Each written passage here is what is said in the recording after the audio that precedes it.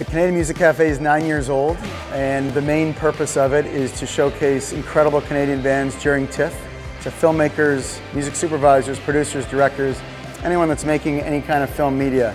Placement of songs into film and TV shows has significantly grown. This year we had well in excess of 290 applicants for 10 positions in the Music Café. So it's a highly coveted opportunity to present your music to these decision makers and executives who are choosing music right now for top shows, movies, ads. It's huge to have syncs. I mean, we had one song that was in, I think it was Vampire Diaries. The next day, there was something like 3,000 singles sold.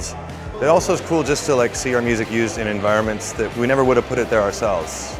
Creativity and export are two of the most crucial things that the CMPA, or the Canadian Music Publishers Association, actually is involved in. So the most important thing for us to do is to find whatever platforms we can to expose their creativity. We all share a common love of music, and it's sort of, you feel it in the room, and it lends itself to being the absolute best environment to see music in.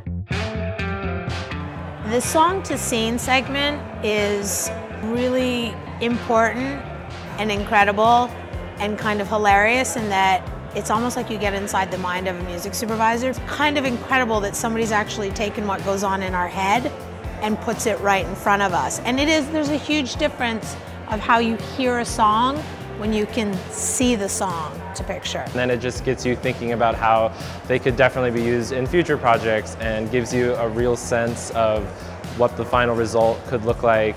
I thought it was really interesting to find just how a supervisor works behind the scenes. The movies that have changed the way I see things, or changed me emotionally or brought me to tears, are always the movies that I want to get the soundtrack. And I feel like that is such an honor as a musician for my music to serve as some kind of vessel of emotion.